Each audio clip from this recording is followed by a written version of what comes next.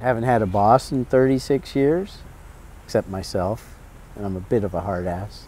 And of course I get to experience under the ocean, you know, all its critters and idiosyncrasies. We require cold water. That's the gift of our California bite, is we have a cold current that comes in there. Today it was 56 degrees on bottom. When we have warm water periods, the kelp does very poorly. If the kelp is doing poor, it's not good for the urchins. They have no food. When they have no food, they become very hungry and they scour the bottom and they prevent kelp from growing. I love diving in the ocean on good days. You forget you're in the water, actually.